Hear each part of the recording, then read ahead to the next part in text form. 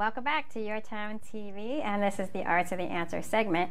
My name is Paulette Lynch, and I'm the Executive Director of the Arts Council for Monterey County. And today we are celebrating our Champions of the Arts for 2019. We're going to be showcasing 7 different artists and also nonprofit people who are arts leaders. We are going to be celebrating everything about the arts in Monterey County on February 2nd, and we hope you'll join us at the Monterey Hyatt. And you can find out so much more on our website at artsformc.org/champions. But today, I'm so delighted to be speaking with Denese Sanders and Bonnie Fernandez of the Open Ground Studios. They are nonprofit champions this year, and we get a chance just today to delve in a little deeper to what they're doing, how they got started, and a little bit about what's next. So big welcome to you, Denese and Bonnie. Thank you so much for being with us today. Yay, we're glad to be here. So Denese, let's open with you. Can you tell us what's the mission of Open Ground Studios? Open Ground Studios is here for the community to have a space, an oasis for the novice artist, the professional artist, and the creative adult, to have a place where you're supported and facilities that make the creative process happen. And your logo has that wonderful frog image. What is that? Why did you come up with that? The frog actually is a really interesting little story that started when we opened. It's beautiful too. It's great. It's really so when we opened the studio, we were looking for donors and different people to support us, whether they wanted to be a user of the space or if they just wanted to see it happen in our community. And one of my friends, Frank, who works at the tannery, the printmakers at the tannery up in Santa Cruz, was a real help and support for the development. And I said, Frank, I need a name for, the people who aren't like angels giving us money, but that want us to be supported and have this. And he said, well, have them be the friends of Open Ground Studios. So that became the frog. Oh, I had no idea. I am the director, so I'm the dog. Yeah, we have a bunch of those. We try not to use them that much anymore. But yeah, so the frog became our mascot. I love that mascot. It's really appealing as you go down the street. You really want to say, hey, what's going on over there?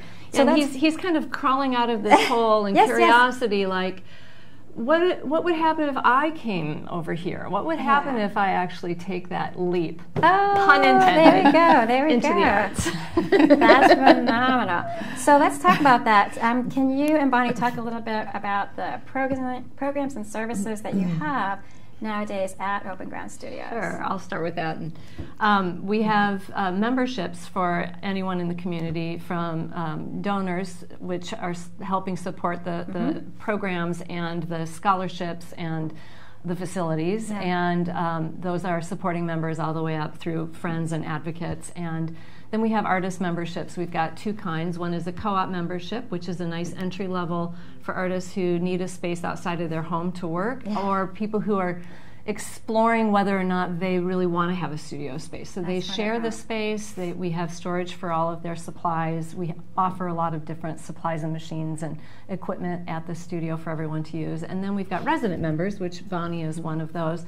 And we remodeled the studio in 2018 to accommodate 7 dedicated workspaces for artists. And so amazing. Bonnie and Deb share a space that's dedicated, and we've got 8 artists that get to do that. So that overall, we're called an artist collective, both with the co-op members and the resident members. And we also teach classes and workshops. We have openings in our gallery at least 4 times a year, we do private lessons as well. And you were part of Open Studios just recently. And we were just part of Open Studios. We do the West End celebration every year, and we do whatever outreach we can. As a collective, you're moving out into the community as well as embracing people to come into your space. So Bonnie, you were one of the people that somehow found your way there, and now you're a resident member. Is that how we call it? And so can you talk about how did you find them, and then what makes you stay? Well, I've known Denese from my neighborhood and her family for many, many years. And I know her as an artist and a friend and a neighbor. And we've talked a lot about art making, and we've done different things like collaging together or painting. And she's always supported me in my art process. And I knew she was trying to find a space where she could have her equipment and do her thing and make community. And I know she had some other ideas, but I also had an experience when we took our family to Spain for a year and lived in 2003 on a sabbatical, and I found a place there that was an academy that had lessons for kids after school, but during the whole week and during the days, there were members who could come in anytime and paint, and the artists were there to help us. And so it was kind of an open, like you can go in and out and on your own time. So I told that to Denise, and that factored into her thinking on what kind of space. Bonnie was one of our founding members from the very beginning, has been a solid member for almost 6 years. Wow, congratulations. And has continued to shift her membership as she's gotten deeper in her art. Right. Well, you've all been an amazing team. We've really watched the growth and the evolution of all of your programs and the people who come and people who emerge from there too. Yeah, is pretty amazing. So Bonnie, can you tell us more about how it feels like now? You've been a supporter for all this time, but my understanding is that your own work is really evolving there. Can you talk about how that has happened for you? Why does it matter that you're not anymore in your living room or your you don't have an attic around here, I guess. Right. Something. We're going to have attics, we're going to have basements. What are we going to do? Right. So how did that help you? Well, I didn't know exactly what kind of art I wanted to do, and I've done drawing classes in charcoal and watercolor and dabbling in all kinds of different things, little things but not really focused. And so taking classes at Open Ground and practicing there and meeting different people and trying things, even like book arts, which I'd never done before, just really fun. And she's a teacher, an amazing teacher of book arts. It's a place to go and be with other people doing things. So it's fun and it's social, but it can also be very reflective and quiet too. Like we can take space and people can just do their own thing and go inward, or be outward and social and dance and laugh together or do things together. For me, I also worked through seeing myself as more of an artist than someone who sort of does stuff. And that's happening really recently, that there's great artists there to challenge people like me to be creative and just do things and work through those blocks that the fear that comes up. We meet the self when we try to create something out here. Then all the voices that tell us about ourselves, good and bad, are there too, right? So there's so much support to just work through that and do it anyway. And then the more professional artists who are there help us, less advanced artists, I guess I could say, take steps to see things and develop the craft. So I think it's happening for me. So that learning and the teaching, would you say at Open Ground Studios is happening formally and informally, just in being together, just little things happen and all of a sudden you get that little bit of inspiration or that one last step you didn't really get in some sort of a way. So that's such an extraordinary opportunity that you've given everyone, Denese, with your leadership through Open Ground Studios.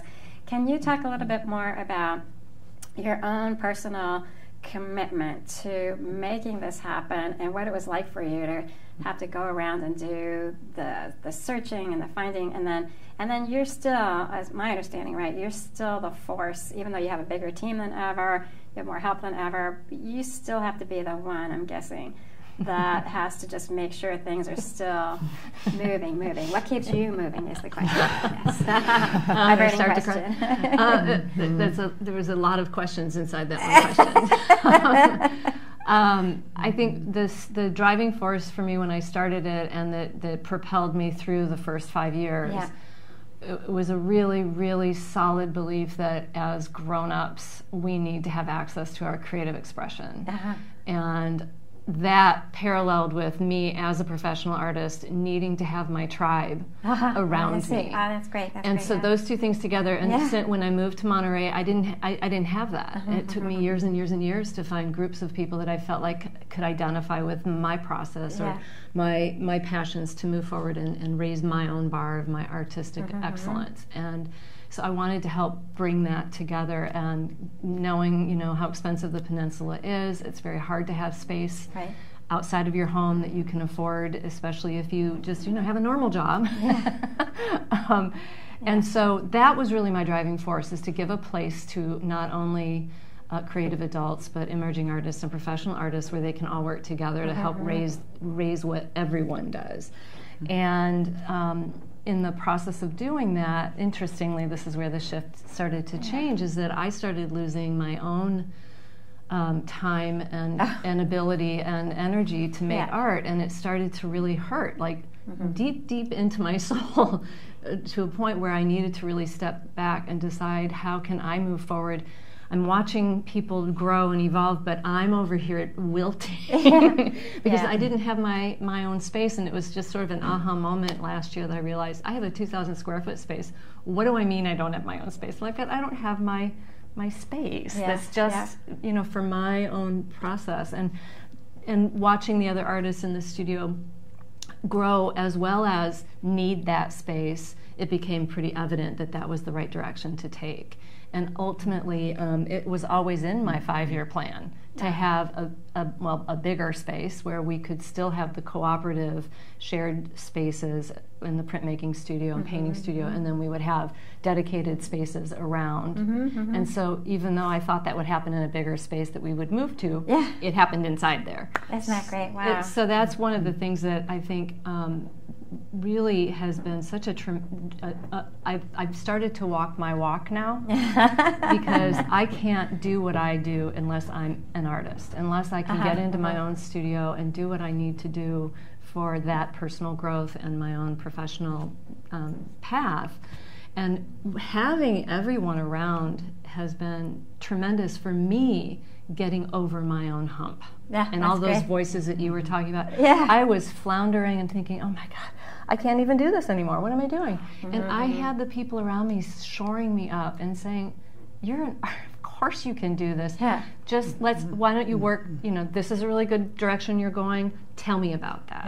And all it takes is when someone is interested and wants to hear your process, even if it's for 5 minutes, they walk away, and all of a sudden we've been witnessed, and we've been accepted, and we've been encouraged. That's so amazing. Can you talk about some other people who have come through your doors, whether they're coming in from the workshop or they already come somewhat prepared mentally, like they finally found a place and they're really ready to go?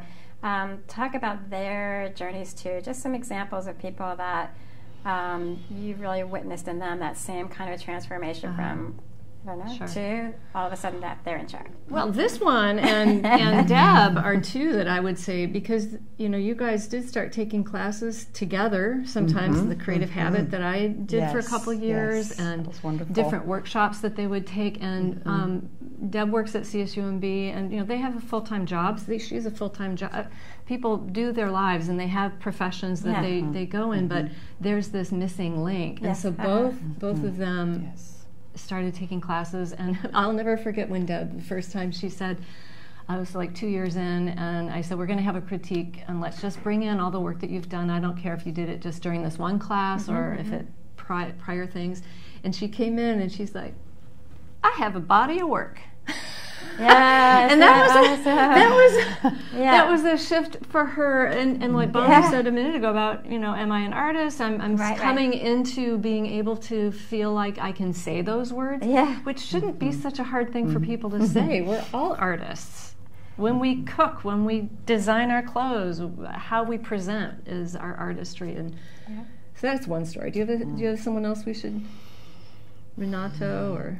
Well, I'm thinking about classes where we come in, for example, a Monday night class where there's some high school students all the way up to, all through the ages. That's wonderful. And people doing whatever they're doing. Some high school kids doing their portfolios for art school and need help.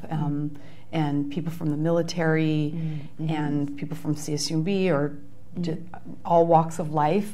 So you meet people that you wouldn't otherwise really maybe encounter, and everyone's in their own space of doing, maybe they've never done a drawing before, all the way to very advanced, very developed things. What do you call that? What's the name of that workshop? That class is Monday nights. It's an ongoing class called Drawing, Painting, and Creating, and it's with Paul Richmond, who's an extraordinary teacher, extraordinary artist. Right. Yeah.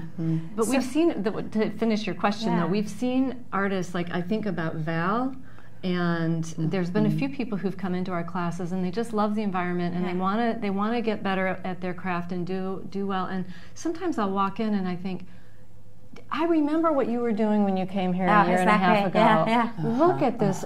Look at this progress that you've made. And there's still the questions. If you see this little glint in there, it's like, I know, I kind of did. I did that. That's brilliant. That's so wonderful. And some people have said that their jobs have gotten so much better because they're tapping into this other place that was desperate to get out, and so now they're more present in their jobs. And that is what art does. Whether it's music or writing or dance or visual art, it just got goosebumps.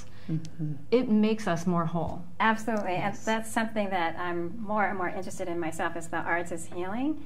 And I'm starting to delve more into, like, okay, I know it works, but how? So we'll have to leave that for another day, but a lot of it has to do with diminishing anxiety. Yes. And then releasing all the good stuff. So what is next for Open Ground Studios, besides coming and being celebrated on February 2nd? We're figuring out what our clothes are going to be. Oh, I'm sure you'll be absolutely dazzling, whatever it is. But we're so excited to honor you all, to honor your whole team, to honor the spirit in which you're really serving the community and each of the people who come to you and all the people who are going to keep coming. Yeah. So thank you so much for being a part of our set today, and we look forward to more conversations as we go. Oh, great. Thank you so much. It's been great. Thank you. Thank you.